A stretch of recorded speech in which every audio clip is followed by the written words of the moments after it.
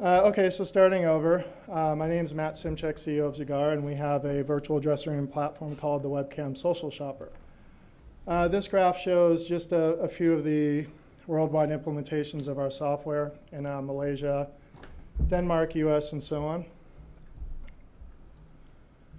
We have the leading virtual dressing room platform in this space. As you can see, from 2009 to 2010, a lot of brands and retailers were coming to us for promotional purposes. It wasn't until about 2012 that we started to see more enterprise adoption and retailers looking at our software for more for conversion. And then I'm sorry, I feel like my stomach's really bad right now. I really apologize. Can we do a panel format? And I apologize everybody for this. I feel like really bad right now. Can we help you? Maybe just get through it. Huh? We could just go through the slides and just talk about it for a little bit. Yeah, no, I've done this 100 times. I can speak to this with my eyes shut. It's just I'm not feeling very well right now. So Chris, can we do I need to. When you say a panel format, what do you? Well, we can take questions because I'm just not. Do a Q&A. Yeah. I really apologize. I've never felt like this before. Yeah, I'm sorry. Yeah, my stomach and it's not feeling good right now. You want to do questions? So if the audience, we're just going to kind of shift here and see if the audience has any Q&A you'd like to give. Do we have a microphone there in the back? Well, we would have a Q&A.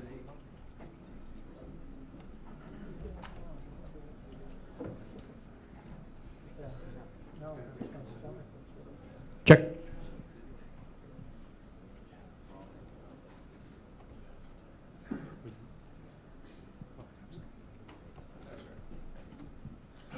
Yeah, hi. This is a question for you, Andrew.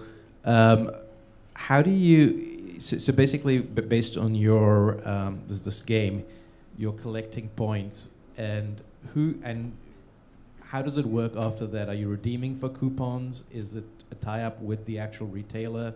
Who's paying for the coupons? Great questions. Right now, the retailer, the way we work, we're not automated yet. Our goal is to be. Right now, we work per event. So the retailer will pay like a set amount of money, right? It's not really that much. And they're basically the title sponsor of an entire challenge. I think a lot of tech people here would call it the environment. So what we end up doing is, can you guys hear me with this better? Yeah. So what we end up doing is basically taking like the logos that have already paid them money, and we just act as another delivery system. It's really just kind of like walking around with a portable, billboard on you. But the marketer pays for that deal that's linked behind that coin. In fact, do we have any pay-per-click people here? Anyone that runs like AdWord campaigns? Anyone know about Google AdWords? Yeah, advertising, right? So if you can just kind of think like, you click on a game piece, the same metrics apply, CPC models still come into play. There's like one new variation, which is the redemption. Like when you claim a coupon, if you think like a scavenger hunt or an Easter egg hunt, right? If one, 3 eggs have jelly beans in them, other ones have $5 bills in them, right? We work the exact same way. When you open up that Easter egg, it'll either be jelly beans or like a $5, but you store it in your individual like user account. We call it a prize vault. And you can go and redeem that. Either it can be time sensitive or it can be, for the lifespan of that coupon. Same rules apply. When you get to that retailer, we can integrate with a POS for like a mobile payment for those that don't have micros. We find that when we work at outdoor events, not every retailer is tied into a credit card where they can upsell the consumer. I think we kind of learned that the hard way doing a campaign with Mike's Hard Lemonade out in San Diego. We can guide a consumer by getting a coupon, go to the cotton candy booth and get some free cotton candy. Okay, so we're getting more consumers to go to booth 122, but then we failed to identify a POS initially. They said, okay, would you like to buy some sodas? Oh yeah, I'd love to, but I only have a debit card. Oh well, I don't have micros. So to take it one step further, we can then take that coupon and get a credit card to then allow the vendor to upsell the person. So then money's made kind of 2 different ways. Yeah. So. Yes. You're in the back.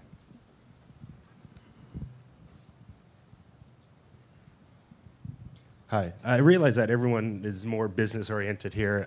It's more for total immersion. There's been a lot in the media about patents and innovation and that. And the scariest thing you said towards the end of your conversation, your presentation was, a lot of people, any of the new companies kind of getting in here, I wish them luck because you have all these patents. Do you think that that's a good message to, as far as the business side? I understand that there's money involved, but as far as innovation and AR, there's a lot of AR developers here. Like, is so we're not claiming that we have all the AR patents. Otherwise, Thomas is gonna stand up and start fighting with me. No, I mean it's obvious that over the past few months we have seen a lot of movement. I would say in the patents area, and definitely here, as I said, it's getting tougher and tougher to expose what the patents we have and the patents what other AR company has.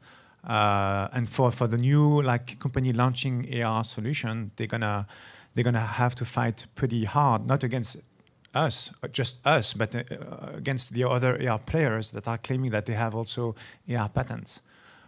So I think that fight is just starting. I think that fight is going to be extremely costly. It's going to cost a lot of money, and it's not pretty sure yet what's going to get out of it. We're just saying here, as a matter of fact, that we have the oldest AR patent because we started the company. We're the first AR business company ever. Having said that, it's not my job to say in front of you that our patents is better than the other one and so on. I'm just saying that in terms of anteriority, we feel pretty much comfortable that we are securing our AR application with our own AR patents. That's it. I'd like to add one thing to that. I think we're going to add a couple things to your question over here. The gentleman in the back of the room that just asked a question about the patent, is he still paying attention? The guy with the hat on? Yeah, so we actually have 2 more points to add with you. We're super new. We've only been in this space for 2 years. We filed a patent, location-based augmented reality, content delivery system management. And we did our research, our law firm did. I can tell you it costs 12 grand. There's like a provisional side, and then it goes into pending. If you can just know that, be willing to part with 12K, have a lawyer that just does this for a living, do their research. They'll see what's out there. I mean, they saw some of your stuff, they saw some other people's stuff, and they'll figure out a way based on their law degrees to file you properly. Just tell them what you do, what you're trying to accomplish, and they'll find a way to make it happen for you. It took us a year. Yeah, it might have taken 2 weeks out of my life to write a thing called a machine process. It's not hard, you can do it. And we filed it, and there was no issues during research. So I think you're gonna be fine. Yeah, I just wanted to add one thing onto that, and for patents, I actually, again, I apologize for not getting through the presentation, but we were recently issued a virtual dressing room patent, which is a key patent in the AR and virtual dressing room space.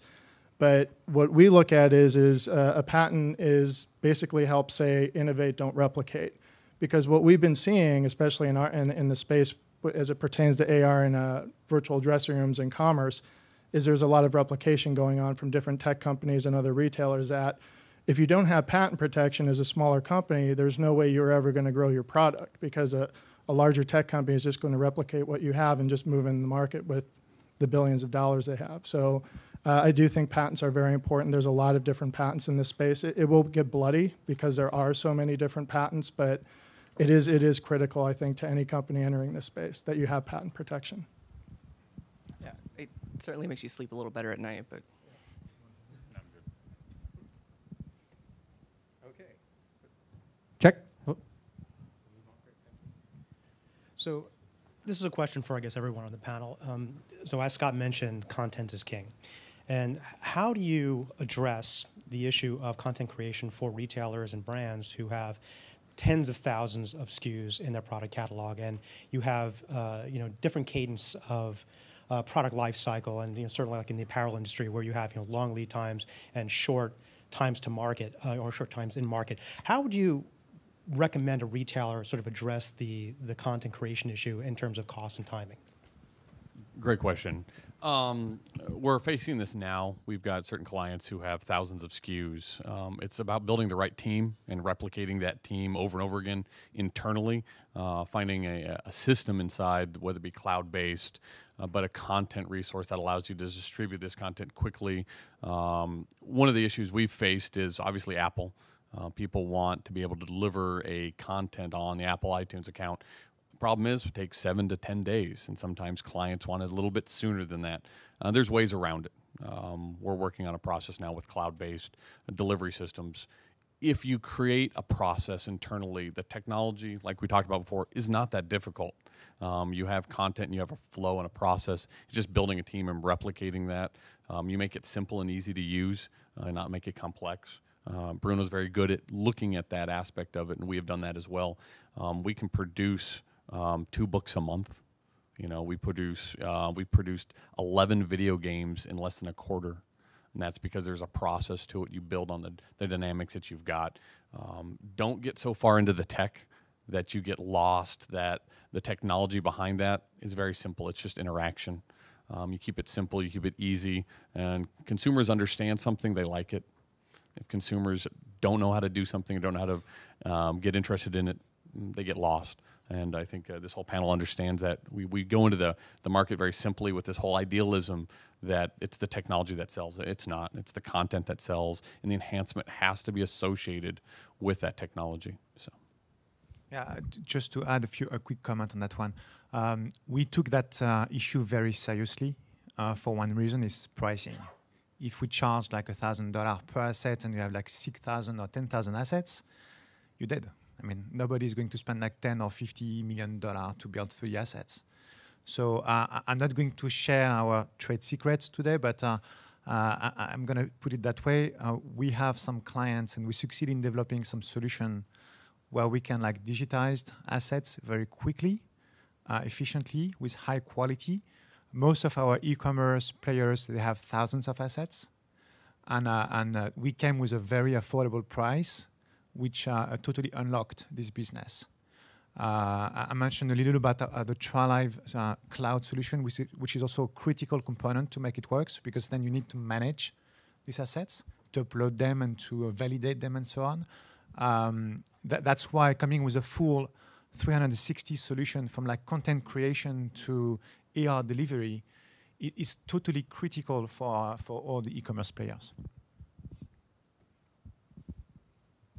And just one thing to add on that, from from the apparel end, what we're seeing with a lot of retailers are when an e-commerce retailer, or a retailer for that matter, is going to do a photography shoot or apparel shoot for a new line coming out, they don't have the budget for 3D assets. It's not there. It's not. When they do a photography shoot, it's easier to do different rotations of an item for different, back, front, side. But when you get into 3D, you're looking at creating 3D apparel items are not created as CAD models, for instance. They're created as they're created as a sketch, and then you have to take that and then create a texture-based model and then animate it through a physics engine. So for right now, 3D assets just aren't a scalable cost for retailers. And the quicker that becomes more efficient and lifelike and cost-effective for retailers, I think we'll see a greater adoption of that. And that's pretty much all. I saw a guy downstairs with a bunch of cameras in a circle. You guys know the name of that company? And how cool would it be if that thing was portable and you could just walk in there with whatever clothes you want on, shoot the picture, and then from there we could just upload it right into AR. There's mobile phones that do that now. Yeah, you just use that. But I was going to close that up. I know you said for the whole panel. I think if you can just identify, are you trying to be the next Adobe? Or are you trying to be the next like Instagram? Both people are making just the same amount of money. One has a crap ton more overhead than the other one, but their exits are still their exits. It's either 2, 3, 4, 5, 6 if they're lucky, exit multiples. And if you're okay with that, and that's why you got into this space, identify from day one. Are you trying to be the next, Instagram? Or are you trying to go out and compete with the Total Immersion, the Matayo, and be the next Adobe of AR? You're going to be fine either way. I want to really put that out there because we were very intimidated when we first got into this space.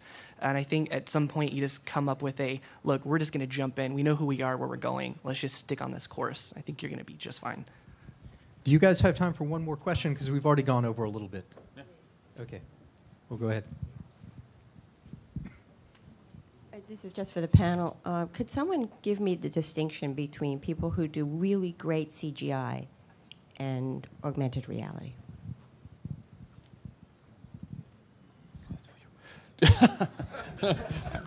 I like how I got this. AR is interactive. Think of AR as a gaming platform. And the gaming platform is a little bit different than CGI that you're going to see in the studios. We don't have the processing power just yet with a lot of the mobile devices that are in the market. And that's pretty much the issue that we've got, is everything's got to be scaled down just a little bit. Some of the gaming that we see on phones is different than what we're seeing actually in the movies. And so our CGI, our polygon counts, our frame rates are all related to this as well. So as we evolve, we're going to see a lot better content get produced and a lot better interactions that are going to happen. A lot of what we've seen in the last 2 to 3 years has been very simple interactions, very simple content. When you have things that are displays such as in-store fashion and in-store dress rooms, you can control that environment because you've got a controlled device that's running it. When you're using a mobile phone, it's a potluck. What do they have? Do they have the old version of an iPhone? Do they have an iPod? So you've got to face the lowest common denominator when building a platform or building any type of interaction. And that's what we were faced with. Everybody wants to see the latest and greatest, but if it doesn't run on my phone, it doesn't work. And so you've got to focus on that. And it's a gaming platform first, and then the interactions next. So. I just a little bit. I worked for a special effects studio in the past, and it's really about, think about resolution of screens, like when, the way video games used to look in the 80s and how high resolution they look now. And it's kind of the same thing. When you're dealing with CGI and you're dealing with stuff in special effects studios for movies, it doesn't have to be rendered in real time. It doesn't have to be rendered in real time. It doesn't have to be rendered on a slow processor. So you have workstations and dedicated server farms that are doing nothing but rendering frame by frame at super high resolution. And you can go and you can build all of your models and all of your animation and then leave for the weekend and let it do nothing but render frames. And then you have your final content in the form that's going to be shown in a movie, as opposed to when you're doing something in AR, it has to be something that can be processed on a much slower processor that can be processed in real time. And so you have what are called like polygon counts as opposed to pixel counts, and it's just like the number of facets and the complexity that the models can have. If there's anybody else who wanted to add anything, that's it. Okay, I think we need to switch out this room for the next panel. Please come back. We will have AR in automotive and tourism here at 11:30.